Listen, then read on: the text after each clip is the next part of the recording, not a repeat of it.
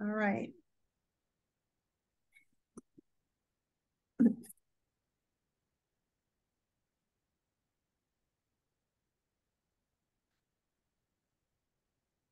Right. As welcome. Yeah, I want to welcome people as you come into the Zoom. We're going to wait a few minutes while everybody comes on in, and then we'll get started.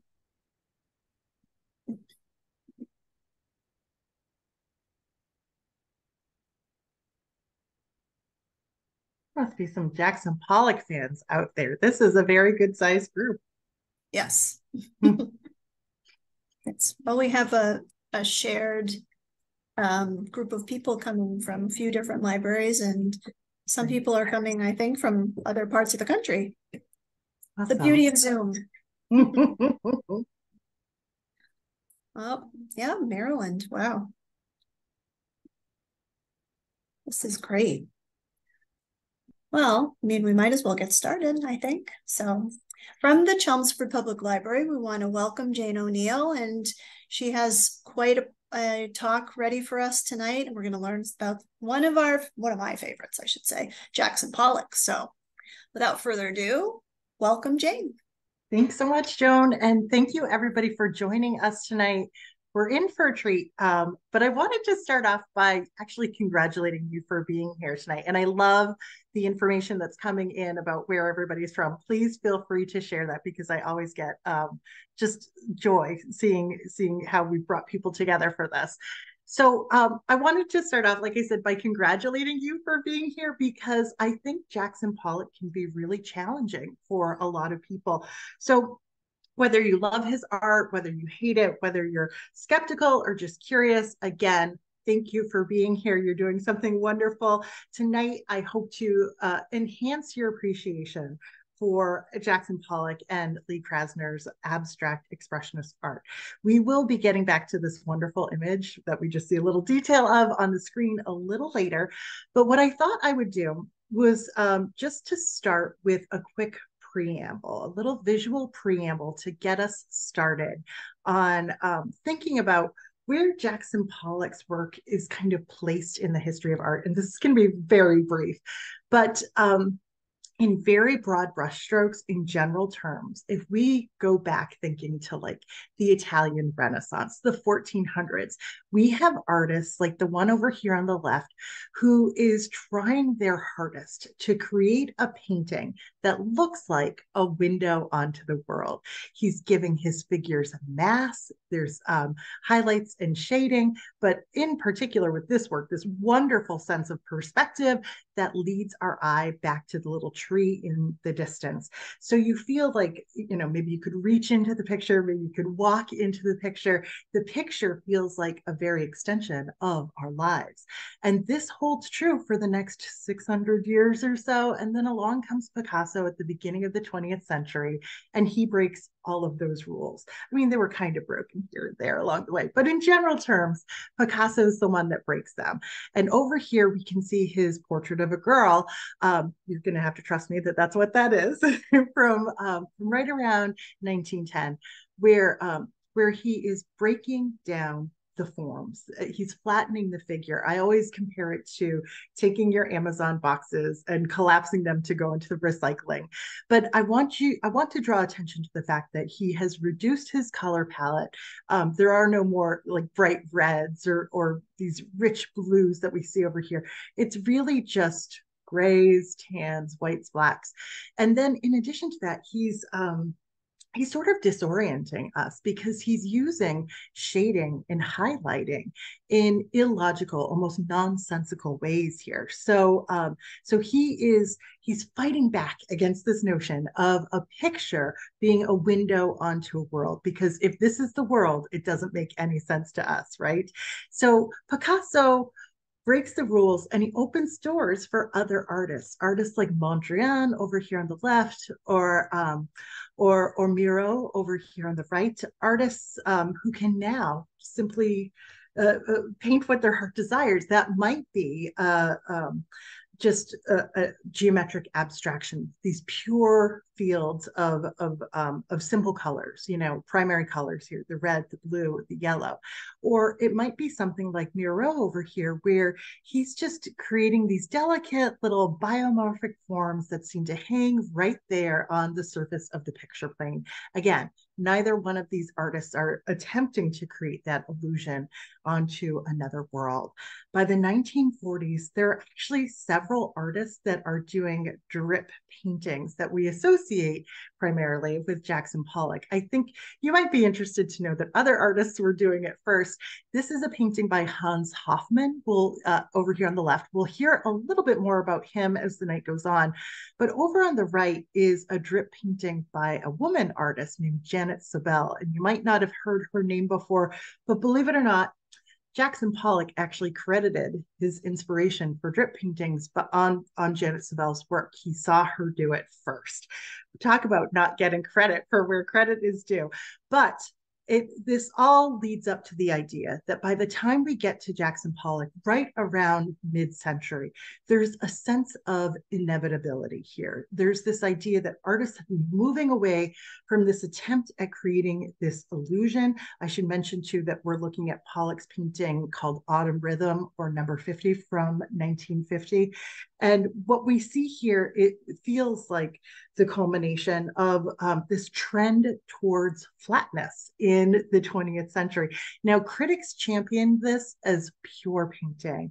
It's an artist using the basic materials of painting and not trying to create the illusion that it's anything but that. It's a flat canvas, it's viscous paint. We see it all coming together here. So they championed that. And now, well, there are no historical references as we look at a non-objective painting like this. What is true about Jackson Pollock's paintings is that they do seem to be of their time. This is seemingly in response to the chaos and violence of World War II, as well as to the speed and frenetic energy of modern life. So Jackson Pollock, this work is considered abstract expressionist. So instead of painting recognizable objects in our daily lives, he is expressing his feelings, expressing something about himself as he painted this using color and line. And that is essentially the essence of abstract expressionism. It's about a mood, it's about a frame of mind. We take this for granted to a certain extent when we look at art today. We imagine that it is in some way a representation of the artist as much as it may be a representation of something else. But Pollock sort of opens the door for that. So he becomes a part of the fabric of American life. And so much so that we have somebody like Norman Rockwell who's creating his own Jackson Pollock inspired painting. Don't take my word for it. Look here, he's actually included a J and a very recognizable P in this splatter painting here. This is Rockwell's cover for the Saturday Evening Post in 1962, and it's called The Connoisseur. So this is more than a decade after Pollock makes a splash, literally, but we can see that Rockwell, and by extension, the rest of America, is still coming to terms with this, still trying to understand it. So we see sort of an old school notion of what an art connoisseur might look like, and we project ourselves into his body because we can see him from behind.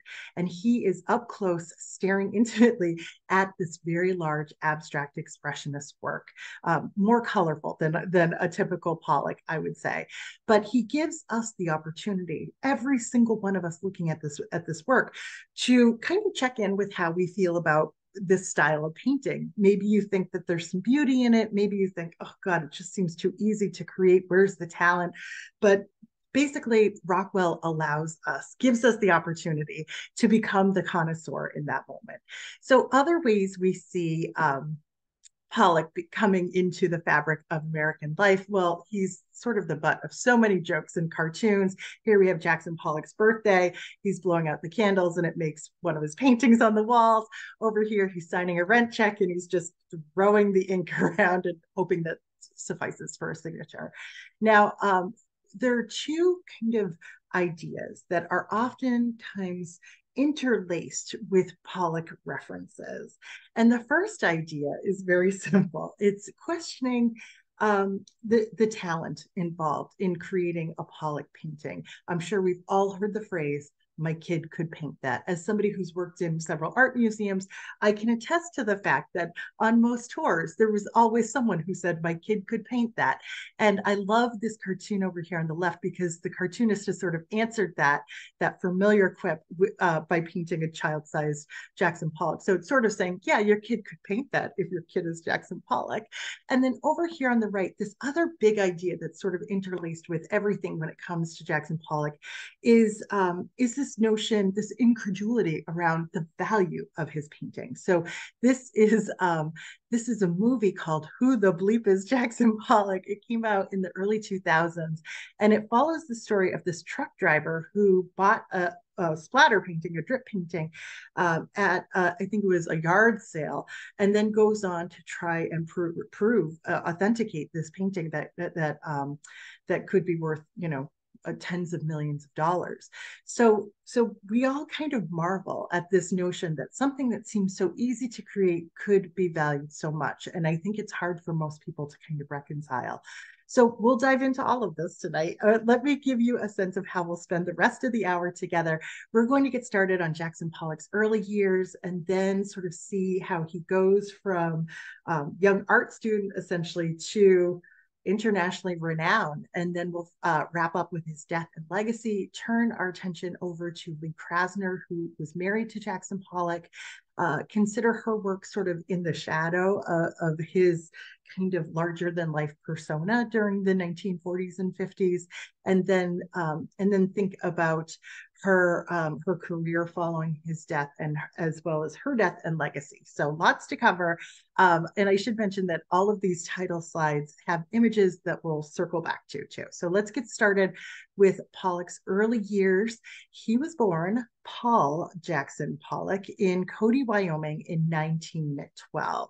He was the youngest of 5 boys. Here he is as a little guy in a formal family portrait, although don't let the formality of that portrait fool you. They had no money and they were very dysfunctional, and it was a very rough upbringing for him. His father abandoned the family when Pollock was just a teenager. So he had behavioral issues almost his entire life. We can see him over here as a 16-year-old. He's and I should mention his family moved away from Wyoming when he was about 10 months old, and for the most part they were living in California. He and all of his brothers shared an interest and an inclination towards the arts. And around the time of this photograph, Pollock had been attending an arts high school. It was one of many schools that he would get kicked out of. So lots of behavioral stuff, lots of emotional things. If he were alive today, he'd probably have some sort of mental illness diagnosis, probably something like bipolar, but of course we can't diagnose him posthumously. So while he was a teenager, he also spent some time traveling, hiking, and actually assisting with surveying around the Grand Canyon. These are actually Pollock family photographs. Art historians love this sort of thing because it almost seems like it is the foundation for Pollock's love of kind of wide open vistas. Does staring at the Grand Canyon when you're 15 years old mean you're going to make big drip paintings later on? Maybe you could draw that line. But one thing we do know that was happening during this time is that he was introduced to alcohol, which was probably the worst thing that he could have started doing, what with his mental health challenges at that stage already. So he continues on. Life is not easy. This is actually a self-portrait that he painted when he was just 20 years old. And I think any one of us would be fairly alarmed if somebody we knew in our lives painted a self-portrait that looked like this. As a young man, Pollock wrote, "People have always frightened and bored me. Consequently, I have been within my own shell." So he is somebody who was struggling in so many ways, and his brothers would always kind of come to his rescue and bail him out and sacrifice something on their own behalf to kind of prop him up. So it's not totally surprising that Pollock would move across the country to New York City with one of his brothers so that they could both study art together. And they started studying art underneath the artist Thomas Hart Benton, who we can see over here on the left. And on the right is an example of the kinds of paintings that Benton was making in the early 1930s. So this is the kind of work that Pollock would have seen while he was there studying with him. Now, what we're looking at are fairly realistic paintings. These are known as American scene paintings, and oftentimes they make heroes out of the everyday laborers that you would see if you're traveling around America. This is a work called Cotton Pickers from about 1928. And Thomas Hart Benton had this way of kind of elongating figures and adding these kind of a wonderfully undulating lines to their forms that just seem so incredibly expressive. Now, Jackson Pollock would argue that he didn't learn anything from Thomas Hart Benton, only what he wanted to respond against, only what he didn't want to do. But I will challenge that. Look at this. This is what Jackson Pollock was painting around the same time. This is also called Cotton Pickers. Now, as he moves to New York City, as he's establishing with Thomas Hart Benton, he drops the Paul as his first name. He starts going by Jackson. And he also, in the midst of the Great Depression, gets tied in with New Deal programming that helps to support artists. So like the WPA, the Works Progress Administration, the FAP, the Federal Art Project. And so now, for the first time in his adult life, he's got some financial security and he's got the support of his brother. But other things are happening in the 1930s too. He's being exposed to some experimental art making, namely in the form of the artwork being produced by the celebrated Mexican muralists. He meets Diego Rivera, and here is Jackson Pollock with David Siqueiros. And he actually worked in Siqueiros's workshop studio in New York City for an extended amount of time. And there was a lot of experimental stuff happening. This is an example of Siqueiros's work. And he said, Siqueiros said, that revolutionary art required new materials. A paintbrush is an implement of hair and wood in an age of steel. So he was encouraging the students in his workshop to fling paint, to use airbrushing and stenciling, use automobile lacquer, use paint thinner. So all sorts of unusual, wild things for the day were happening there. And it no doubt kind of opened up doors for Jackson Pollock at the time. Now, during the 1930s, he also got the chance to go to the Museum of Modern Art and see a retrospective of Pablo Picasso. So all of Picasso's work since culminating with 1937's Guernica, this epic post or anti-war image that that was painted in response to the Nazi bombing of a Spanish town. Now, Pollock was absolutely captivated by this image. He filled notebooks with sketches of this image. And he once famously said about Picasso, that bastard misses nothing. So there was a lot about Picasso that inspired Jackson Pollock. And I think some of these drawings, some of the imagery that you can see here in Guernica sort of finds its way into Pollock's drawings. He also saw another show at the Museum of Modern Art on Native American art. He also saw a demonstration of Native Americans painting with sand on the ground, which would seem to have a big influence on him later on in life. Now, all of this wonderful stuff is happening. It seems like it's building so organically to the famous splatter paintings, but let's also remember that he was incredibly disturbed and incredibly addicted to alcohol during this time. So he was, as World War II starts ramping up, he's determined to be unfit for military service because of his mental health and his alcohol addiction. He does see two different analysts during the course of his life, and he's involved in Jungian analysis. And we won't go deep into that, but I will say these analysts both used Jackson Pollock's drawings as part of their analysis. So these are the types of images that he would create and then sort of go and examine while he was visiting his therapist. And to me, they seem like they borrowed a lot from Picasso right there. So he's struggling. Things are not quite lining up for him. And then he is fortunate enough to meet Lee Krasner, his future wife. They happened to both be exhibiting at the Macmillan Gallery. When the show ended, she famously showed up unannounced at Jackson Pollock's apartment because she wanted to meet the artist who had created the work that she was so interested in. She was extremely intrigued, I should say, by abstract impressionism. He wasn't quite there yet, but we're going to see that she kind of follows it along. So within the course of 3 years, they are married, and Lee Krasner provides the second most important stability that he's encountered until this point in his life. And she encourages him to continue painting, and he is incredibly productive with her care and support. Now, sadly, Lee Krasner would go on to one day say that Jackson Pollock was never happy the entire time she knew him. So there is this kind of tragedy in all of the pictures of him and in the story of his life. So what was he producing around this time? He was creating still figurative images in the early 1940s in the midst of World War II. They all seem to have references to women. There's a lot of art historians that get into his relationship with his mother. This one is called Birth. Definitely looks pretty violent. Over here on the right, we have she-wolf, sort of like a reference to the founding of the city of Rome. But these are early 1940s works, and they're abstracted. Certainly, there's a lot of power to these images. They seem really raw, and in fact, that's why critics of the day and curators particularly loved them. The curator of Pollock's first solo show wrote, Pollock's talent is volcanic. It's fire. It's unpredictable. It's undisciplined. It's lavish, explosive, untidy. What we need is more young men who paint from inner impulsion without an ear to what the critic or the spectator say. So these are raw works that certainly seem to be of their time. Now, this next image here is a turning point in Pollock's career.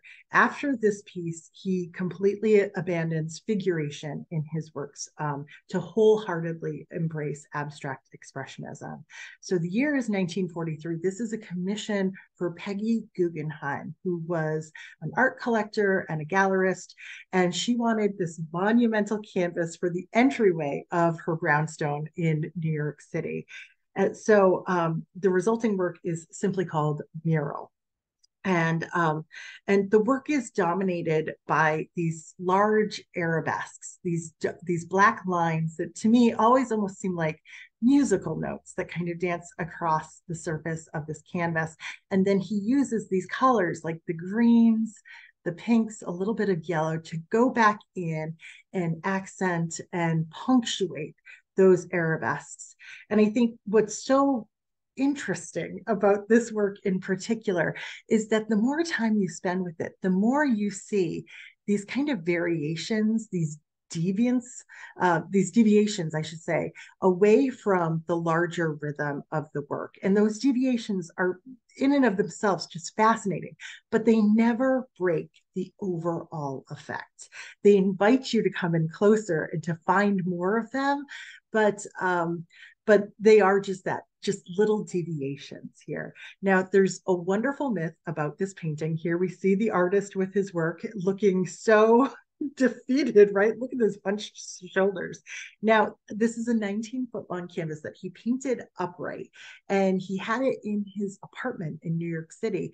Now, he didn't have a room that was big enough to house this canvas, so he actually broke down walls in his own apartment to just satisfy the dimensions of this canvas. And according to Lee Krasner, he stared at this blank canvas for weeks, if not months, and he was just paralyzed by his anxiety at this entire project. Now, there's the beautiful myth that it was the night before that he just started working, night before the deadline, I should say, and he just starts putting paint on canvas, and the whole thing kind of comes together in a single evening. It's a wonderful story, isn't it? So in the end, we have this incredible work that some people were really enthralled by. Other critics kind of panned it. They called it exalted wallpaper. I mean, here he is abandoning figuration. What are we really looking at? I mean, is it just purely decoration? But Pollock said, there was a reviewer who wrote that my pictures didn't have any beginning or any end. He didn't mean it as a compliment, but it was. And I think what he's really referring to is the idea that a work like this pulls you in. It's bigger than you, it has no end, and you can sort of feel like you can inhabit it, or at least spend all this time appreciating all of those, well, the overall rhythm, and then all of those little deviations within it. Now, here is a photograph of Pollock with Peggy Guggenheim in front of the mural. There is another myth that perhaps they had a little romantic relationship or sexual relationship around the time of the mural, but there are confirmed reports that Pollock urinated in her fireplace in the middle of a cocktail party following the completion of the mural. So that gives you a sense in terms of what kind of an alcoholic he was. So with Peggy Guggenheim's money, with I think it was $2,000 that she paid him for this, and then another $3,000 loan on top of that, he and Lee Krasner were able to get married and buy this house on the far side of Long Island in a little town called Springs, New York. So $5,000 house, all Peggy Guggenheim money, I believe.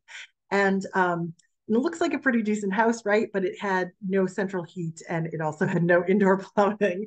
So they were kind of roughing it out there. But this is the location where Pollock begins to thrive. And in part, it's because Lee Krasner has finally gotten him away from his drinking buddies. And he becomes sober, as we'll learn, and Lee Krasner is on a mission really to save him from himself.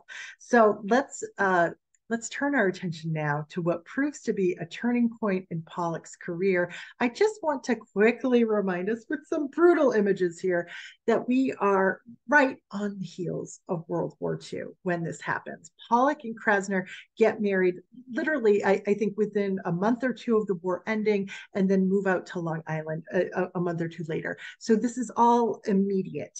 So we have this sense that with the end of World War II, that the world has witnessed unfathomable violence and atrocity, and the world has forever changed. Everything's moving faster, the news, communications, all of it, and America is now the leader in the world, politically, militarily, and what will happen with Pollock working out in Long Island is that for the first time ever, America will take a leading role in the art world as well. This has never happened. America's always been sort of subservient to Europe when it comes to arts and culture. And something happens in this little barn out in Springs, New York. So on their property, there was this like ramshackle barn. Jackson Pollock cleans it out, and that is his studio. And here he is following Lee Krasner into the barn. And beginning in 1946, he's painting works that are almost at first figurative. And then he spends all this time really obscuring the image. This is what he's producing in that barn. So we have maybe the effects of moving away from the city to something that is to a place that is a little bit more rural. We see a little bit more light and color, at least at first.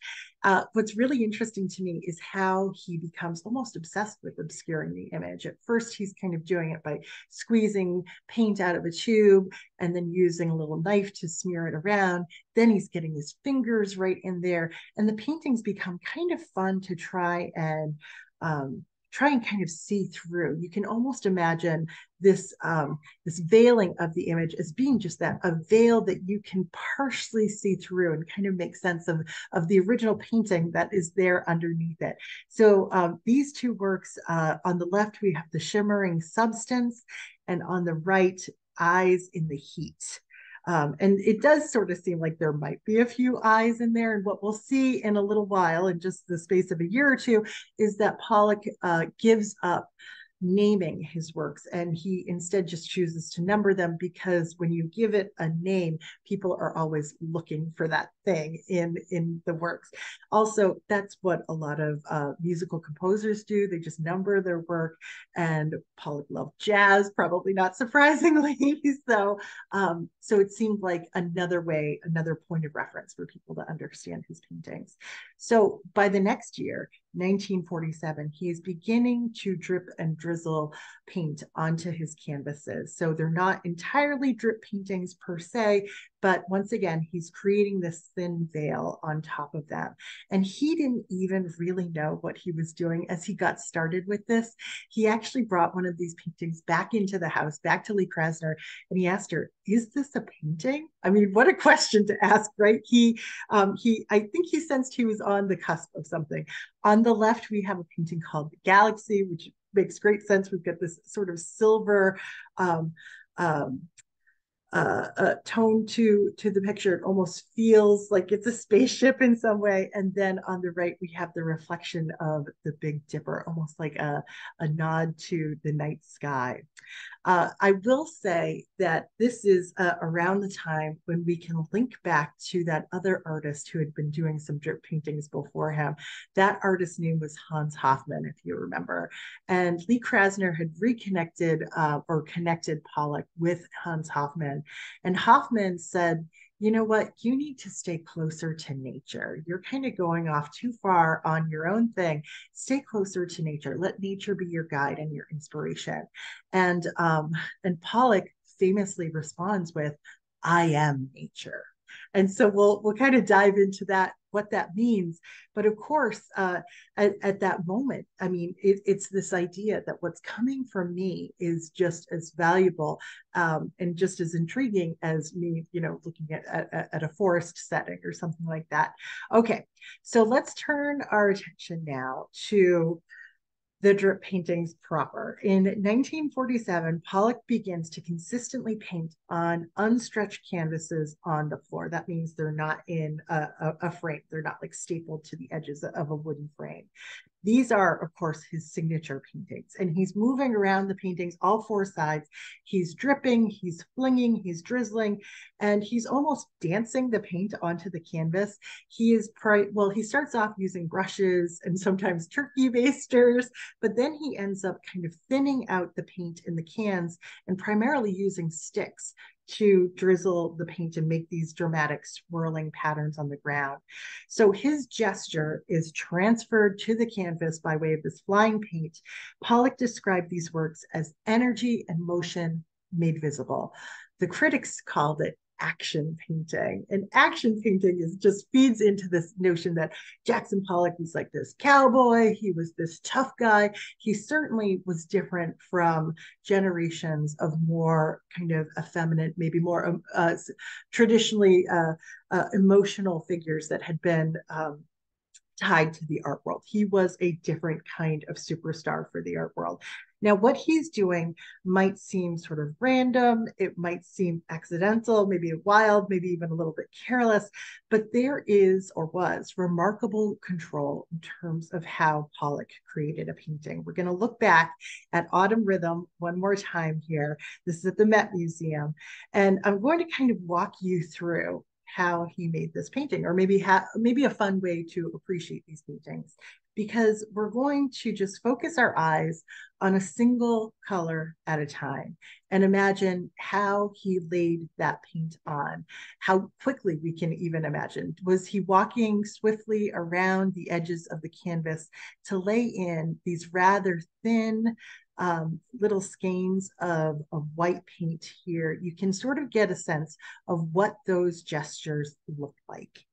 And they seem to be kind of curvilinear, right? But now let's turn our attention to this kind of beige tan and notice how rectilinear those are. Those almost seem like jagged knife edges in comparison. And then you have, and I'm not even sure which color he put in first. That's a whole other kind of fun decoding piece to a Jackson Pollock. But you have all of the calligraphic black lines here too, that are not just black lines, but also little dribbles of paint. And they appear sort of consistently throughout. It's not like it's all clustered in one corner and then kind of falls apart in the rest of the picture. There's an overall effect to the painting itself. There's something really satisfying. And like I said, Pollock was numbering his paintings at this point. He said, if people would just look at the paintings, I don't think they would have any trouble enjoying them. It's like looking at a bed of flowers. You don't tear your hair out over what it means. Now, if we focus on this notion of the control involved in creating a work of art, there are researchers that have connected Pollock's paintings to geometric fractals. Now, I am not an expert in fractals at all, but here's a simple way to explain the notion of a fractal. It's the idea, and fractals exist in nature, so we're looking at a little tree here, that a shape in nature occurs and then replicates smaller and smaller and smaller and so on and so on. So it has been determined that there are fractals in Jackson Pollock's paintings, and believe it or not, fractals are used to authenticate his paintings with 93% accuracy. So that means there's an incredible amount of control in a work like this one. Once again, I can't tell you where the fractals are, unfortunately. But what's even more amazing is that neuroscientists have determined that we as human beings feel the same sense of peace, calm, and stress reduction looking at a Jackson Pollock painting as we do when we're looking at naturally occurring fractals, i.e., the outdoors. So there's something downright exquisite happening with these paintings that's really sort of beyond what we understand. Now, that being said, they are filled with a number of accidents. This is an up close shot of one of his paintings, and you can find all sorts of things in his paintings. You can find buttons and cigarette butts and strings and sticks and thumbnails and tacks and coins and even a key in one of his paintings. This kind of looks like a boot print to me, but there's stuff in there, and for the most part, it seems accidental. Although he does have one painting called Convergence with a matchstick right in the center. So I was watching an old documentary that is on YouTube if you're so interested about Jackson Pollock. I believe this one's from the 70s. And there was a story from like the mechanic out there in Springs, New York, who talked about going and visiting Pollock in his studio. And Pollock would be like rip roaring drunk and break a beer bottle, step on it. His feet are bleeding, and he'd be like walking on his canvases. Now, that could be apocryphal. We don't know. I've never seen a bloody canvas before. But not surprisingly, Pollock gets sober. This is how he becomes productive. So from 1948 to 1950, he is sober, and that is his burst of productivity, his burst of creativity.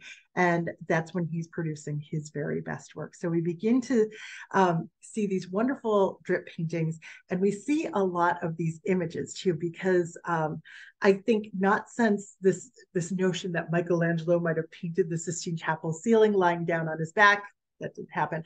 Not since then has there been such a fascination with the way a painting has been made. So these photographs of Pollock at work, I think, are part and parcel to understanding his paintings. Needless to say, they weren't sketched out ahead of time. They weren't pre-planned. They are spontaneous. They lean into the accidental. He was not the first artist to ever put a canvas on the floor. There's a whole tradition in Asian art making that came before him, but still this approach seems revolutionary. And this approach allowed him to paint from all sides. It's interesting that from there, we put it up on the wall and we look at it from one angle. So a few more of these images of him at work. It's hard not to think about this as a sort of dance. You can almost, I just love this image with his legs kind of crossed, almost like a ballet dancer in this image on the right. There's something really graceful about this. He's conjuring these paintings with these gestures, and what he's really doing is kind of painting in the air, and the resulting painting is the total effect of this dance that he is doing. So So if anybody's curious, all of these photographs were almost all of these photographs were done by one photographer who was hired to go out there and kind of document him at work. We'll kind of circle back to that in just a moment.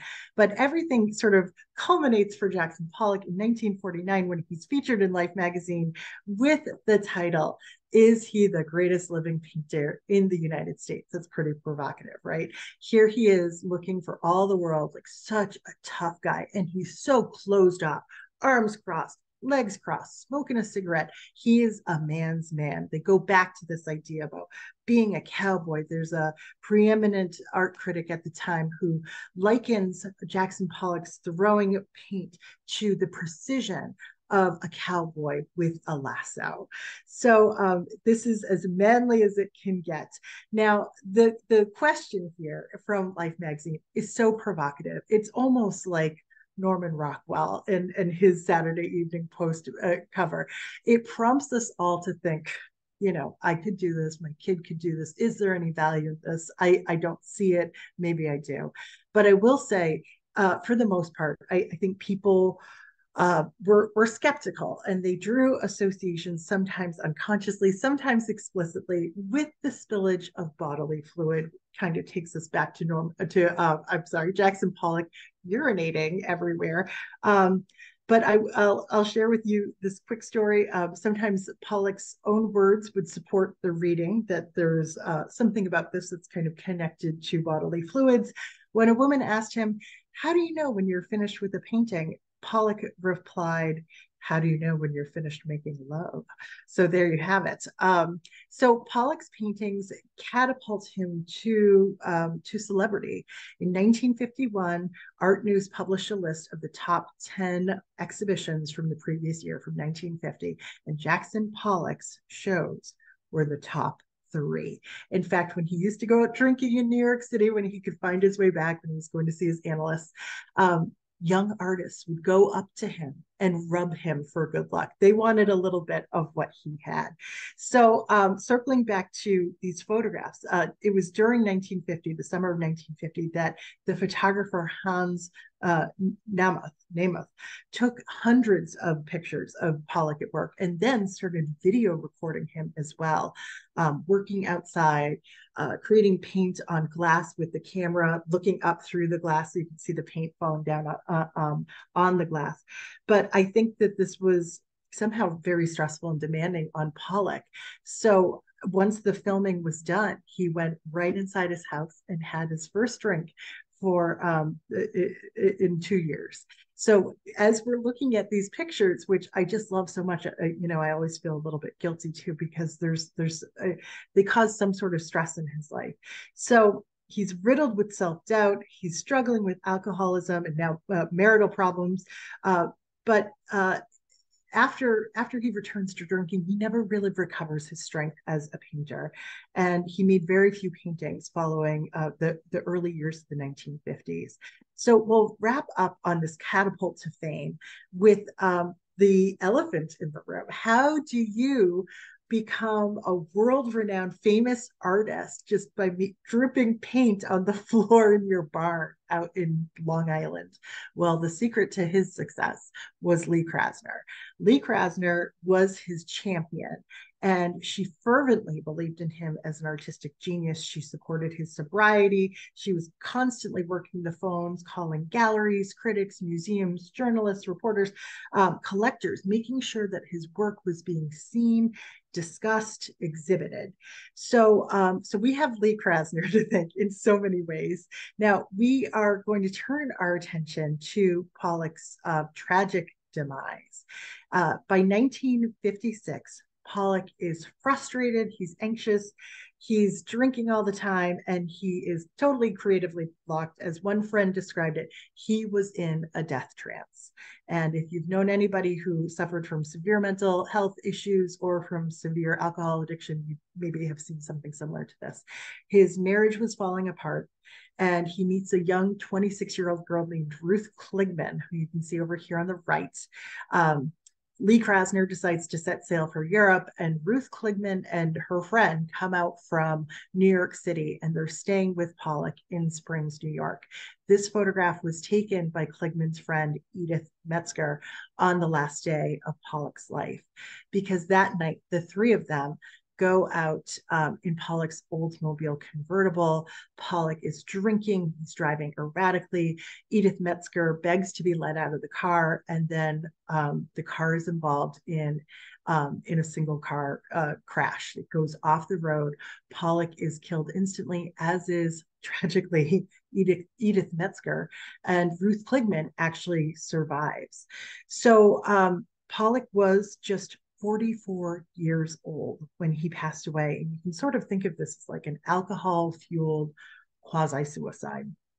So what does this mean for his legacy? How do we understand this? Well, here we have Pollock's grave, which is in Springs, New York. You can see people come and put little rocks on his tombstone, which is essentially a big rock itself. He fit the archetype of like the classic tortured artist. He was a little bit like Vincent van Gogh, right? He never had a great day. He dies tragically young, premature death. You know, what could have been of Jackson Pollock if he could have just gotten mentally healthy? So what we do know is that just 4 months after he passed away, there was a retrospective of his art at the Museum of Modern Art. And then even before he passed away, he had become a part of the fabric of American life.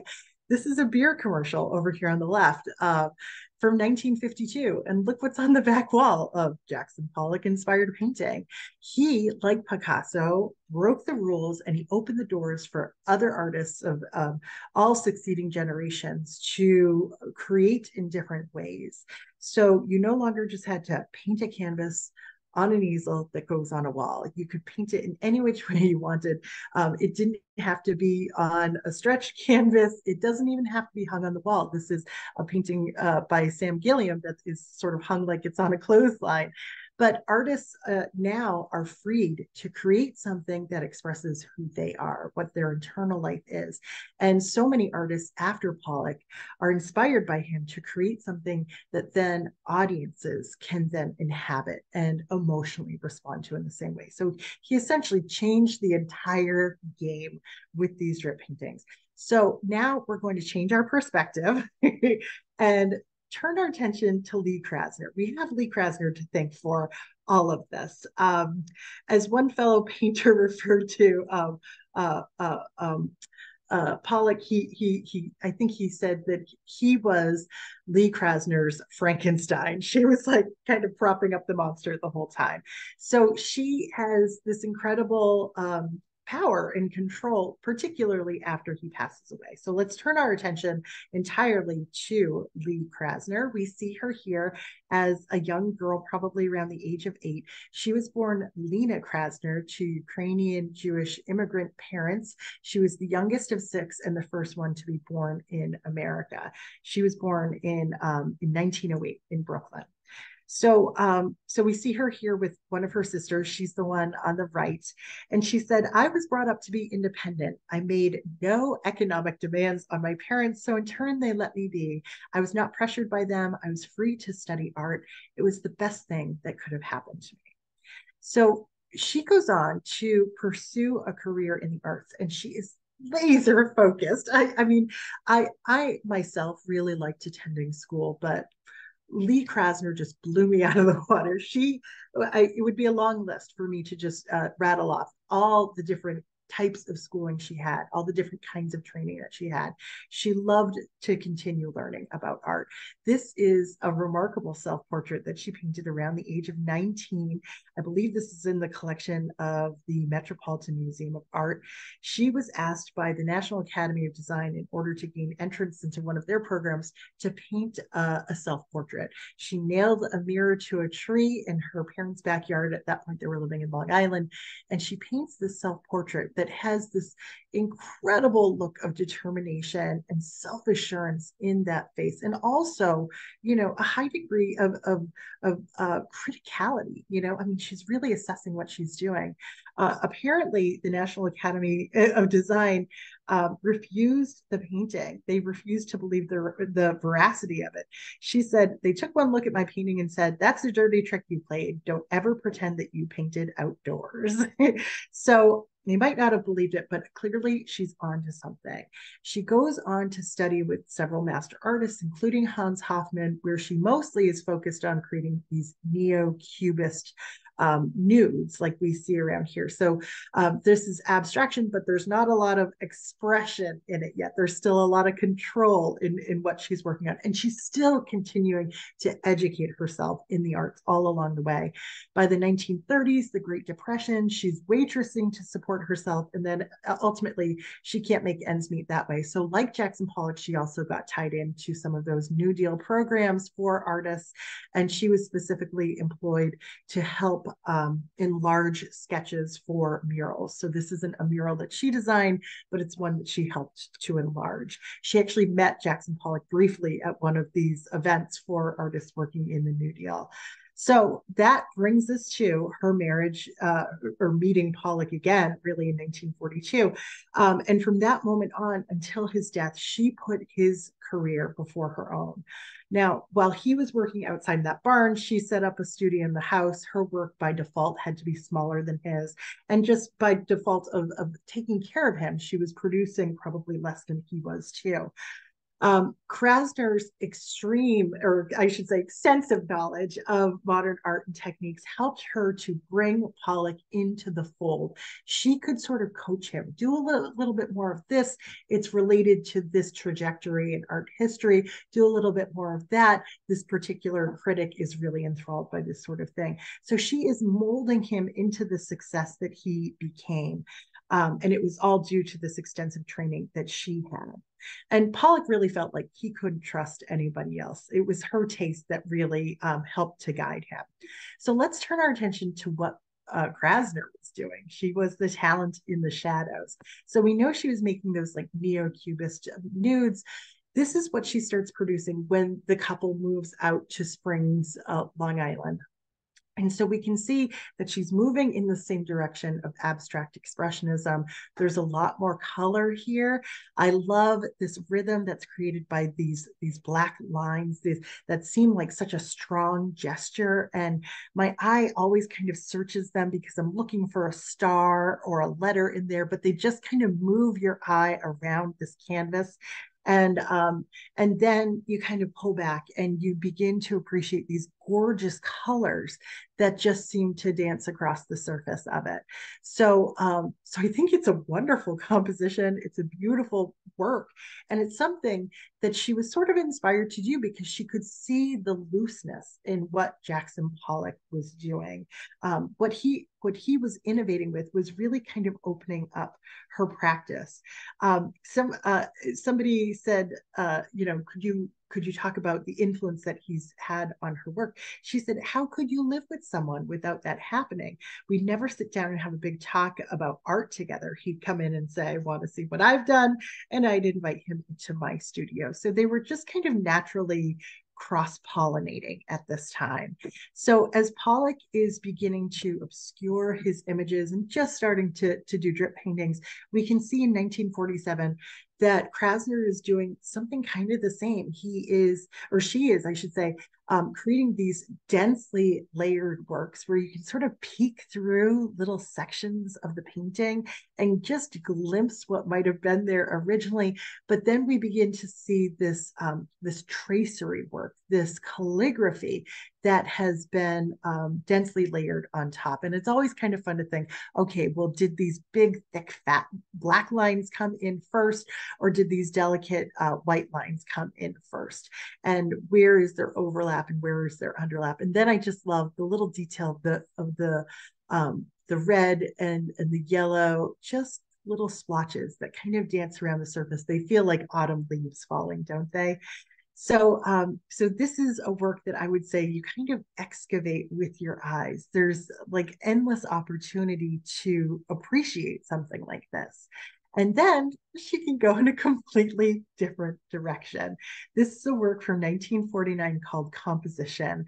And with this work, we see this complex sort of grid-like system that she's created using this white paint on top of these beautiful muted colors in the background. And it feels like we're looking at modern or at modern or ancient glyphs, right? This could be space age. This could be something that, predates humanity. It's hard to understand. Or are we looking at the map of a city? There's this wonderful kind of regimented sense to it, and you feel like you've got it all figured out as your eyes are moving through it. And then she creates these little deviations, sort of like Pollock does. Now, interestingly, Pollock and Krasner exhibited in a show called Artists, Man and Wife in 1949. And a reviewer said, there's a tendency among some of these wives to tidy up their husband's styles. Lee Krasner takes her husband's paint and changes his unrestrained sweeping lines into neat little squares and triangles. I feel like that is not doing her work justice. Now, she eventually goes back to naming her work. She falls in line with Pollock at a certain point. She's just giving she's just numbering her works, but then she begins to name them again. And she never fully gives up on this idea of figuration. So this is a work that's called Bald Eagle from 1955. And maybe you're looking at like something that looks like the beak of a bald eagle over here. Apparently, she and her art dealer just had a lot of fun coming up with these names. But I wanted to show you this work in particular because I think it's a great example of her as a collage artist. And this is where she really shines. So you can see that she's taken a piece of paper that has all of these little black splotches on it, and she's just torn it up and she's layered it on top of what was already a painting. She was like her own worst critic. She would go back to her old works and tear them up and reuse them as pieces of collage. So we can see that happening here too in a work called Shattered Light from 1954. There's a beautiful sweeping gestural oil painting under there. And then she's layered in the tans, the browns, the ochres, a little bit of blue and a little bit of yellow. And the effect, I think, is really beautiful. It's this total overall effect. It sort of goes back to Pollock and his mural from 1943. And it also, with this title, I think sort of reminds us of like fragmented light, or maybe the experience that you have looking up while you're standing in a forest. So it seems like sort of an emotional experience, as I think looking at a lot of abstract expressionist art is, but it's also maybe sort of referring to experiences in our lived environment. Now, after Pollock's death in 1956, Lee Krasner takes over the barn where he had been working. She does a little renovation in there. She makes it her own. So now she can work on a grander scale. So I love this photograph of her. She looks like a middle-aged woman climbing up this ladder here. She's going to make her giant art the way she wants to make it. And I love just how determined and self-possessed she looks over in this photograph on the right. She looks like a woman that you don't cross. She looks like she really knows that she's come into her own now. Now, the great thing about Krasner is that she is never one thing. Her art continually evolves. Maybe she learned a lesson from Pollock in that way. Like you can't just be one thing. So sometimes in the 1960s, she is soft and sort of amorphous. And then by the 1970s, with this work called Imperative, that's at the National Gallery of Art, she is jagged edges. She's like knife edges. And if you look really closely, she has just cut up one of her neo-cubist drawings, probably from the 1930s, and has reassembled it in this collage format. But man, it's striking. It's beautiful. I'm like so drawn to her work. Now, in the interest of time, we will wrap up with Lee Krasner's Death and Legacy. Here's a late photograph of her. She passed away in 1984 at the age of 75. So she lived a nice long life after Jackson Pollock. And as her health was declining, there was a retrospective of her work that was traveling around the country. It had started in Texas.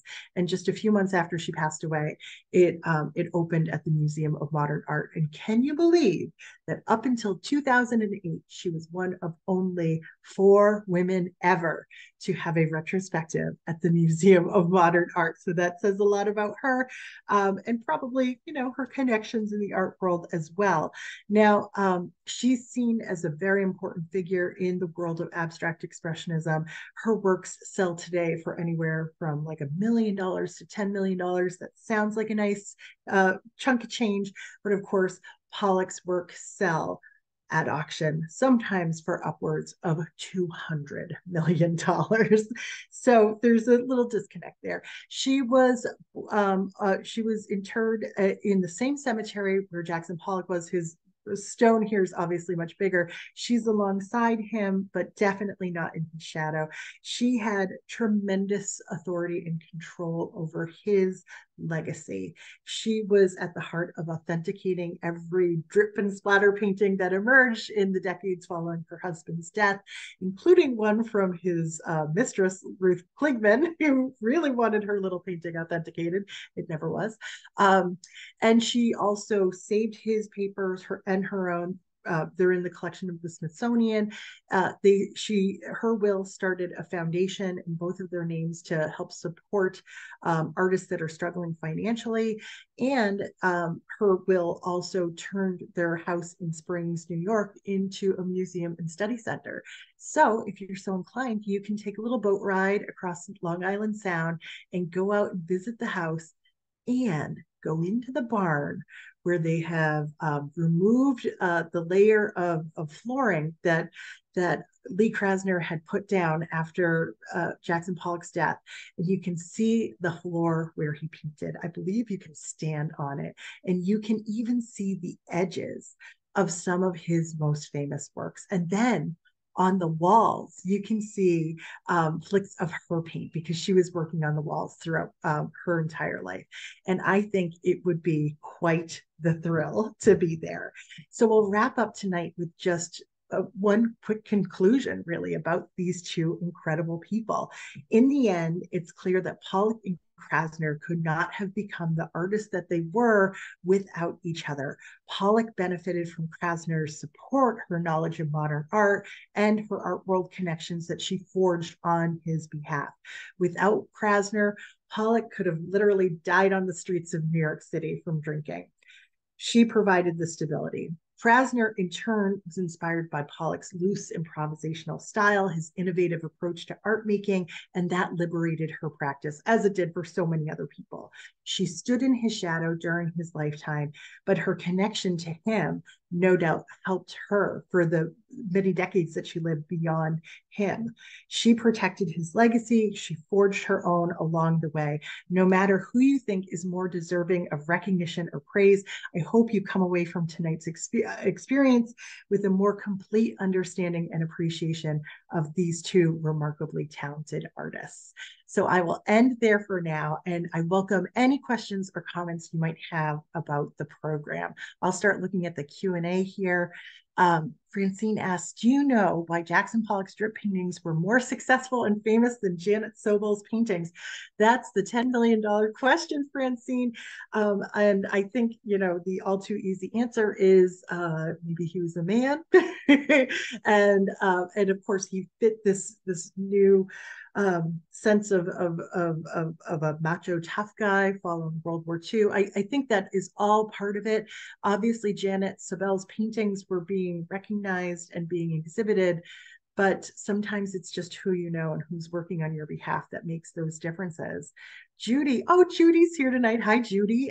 She asks, what caused Pollock to become sober from 1948 to 1950? And I think that was really Lee Krasner separating him out from his drinking buddies in New York City. I think she worked really hard to help keep him sober. Oh, Mary asks an interesting question. How tall was he? Mary, I haven't really thought about that, so I don't know the answer to that question. But from those photographs, he doesn't look like a very tall man, does he?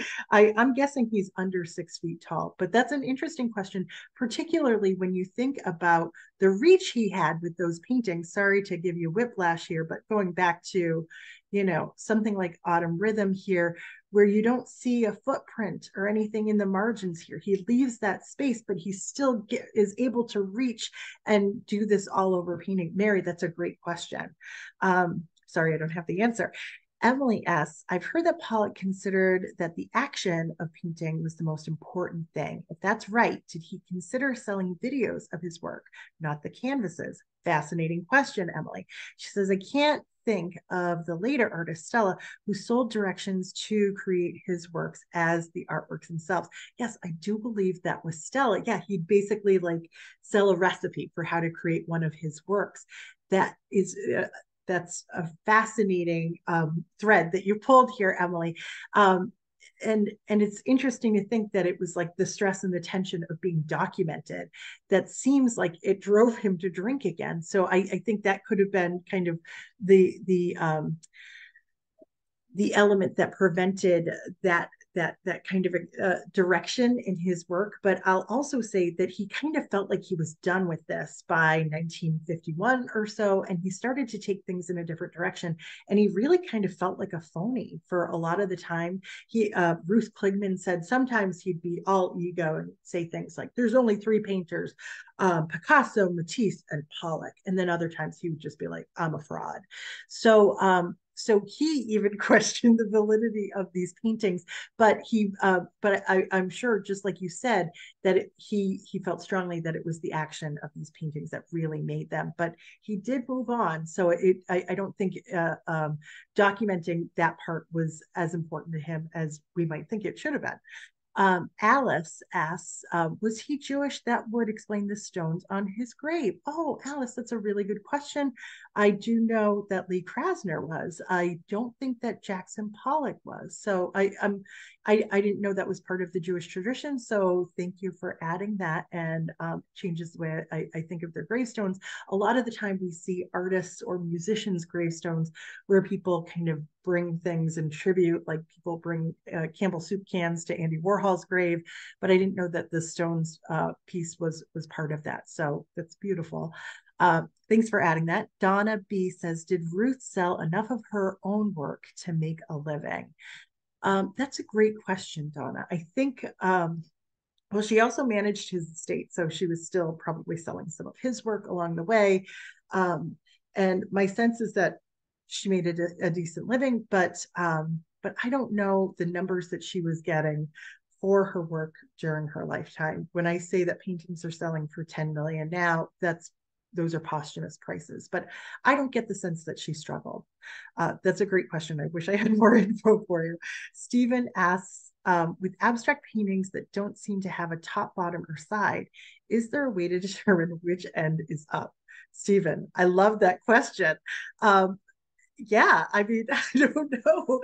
I mean, it's at a certain point, these are put in a frame and they're hung a certain way, right? But I think according to the way Pollock painted it, I mean, in theory, we should be able to just kind of spin it around and see it from every direction. I love that question, Stephen. Thank you for getting us to think about that issue, because I feel like I sort of alluded to that, but we didn't fully explore that. So the idea that you could really see them from any angle is kind of essential to understanding this.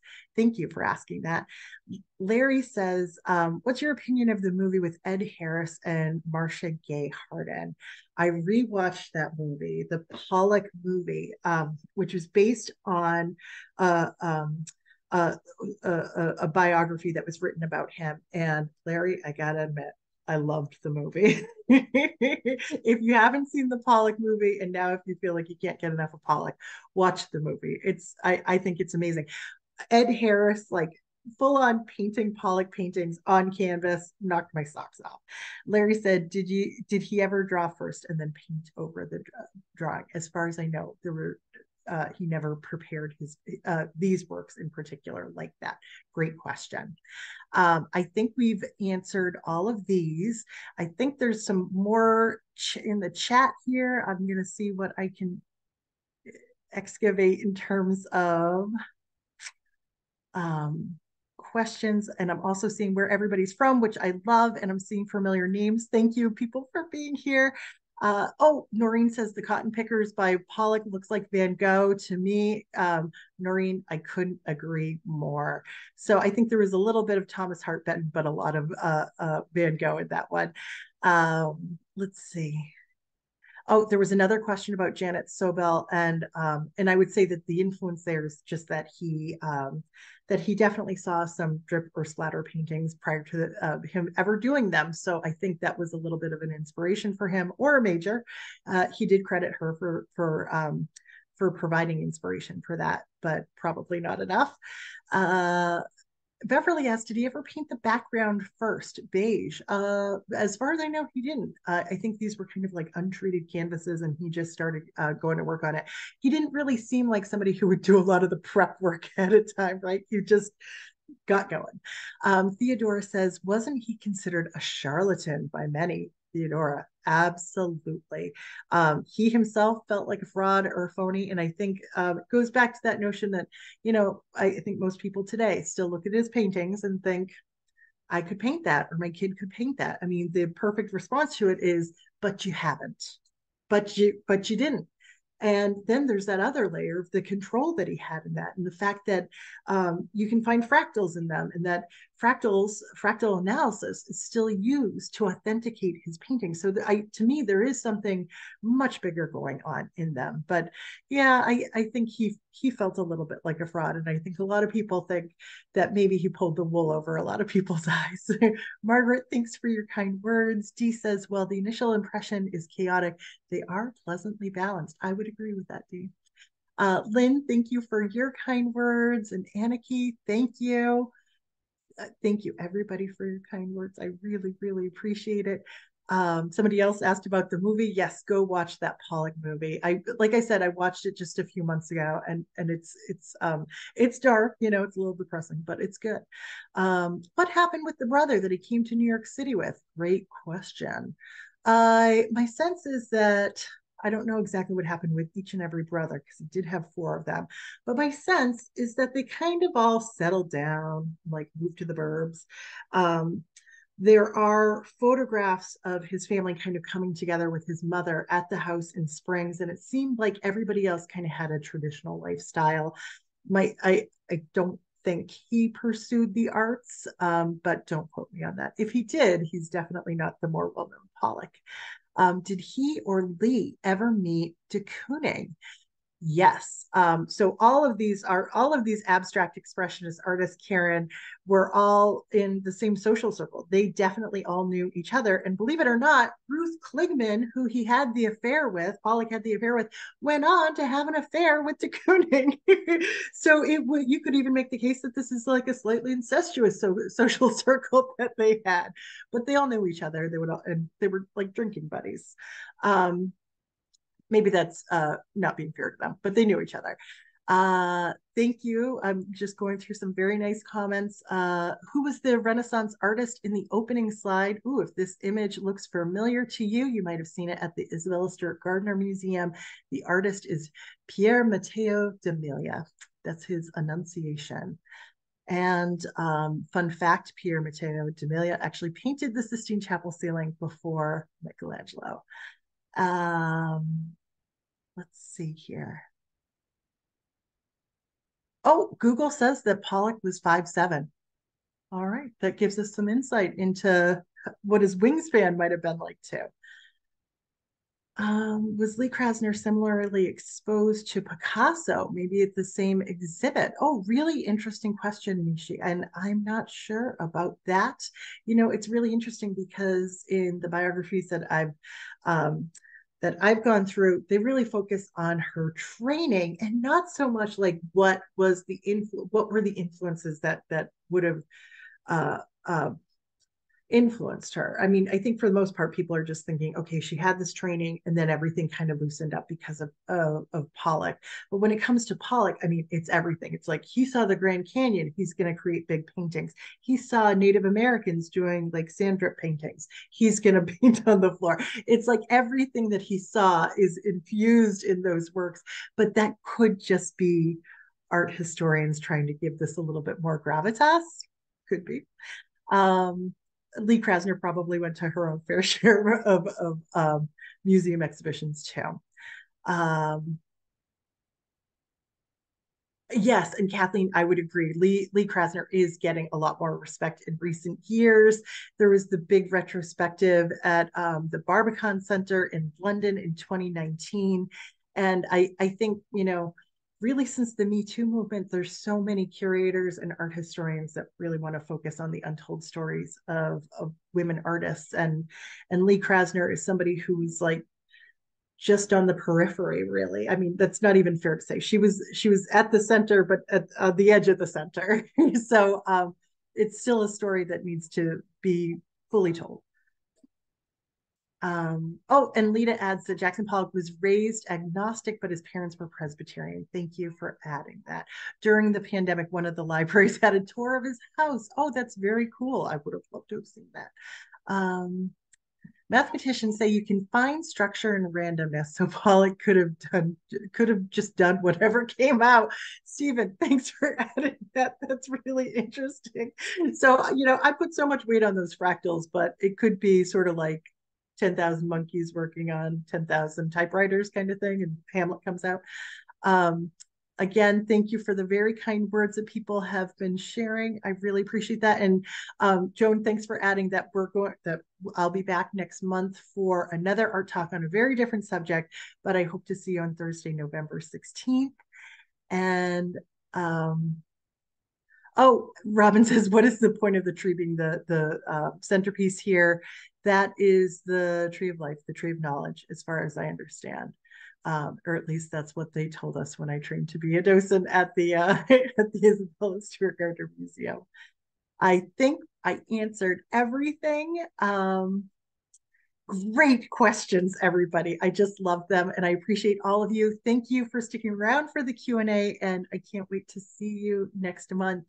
Thank you, thank you, thank you for your time and attention. I really appreciate it. Have a great night, everybody. Take care.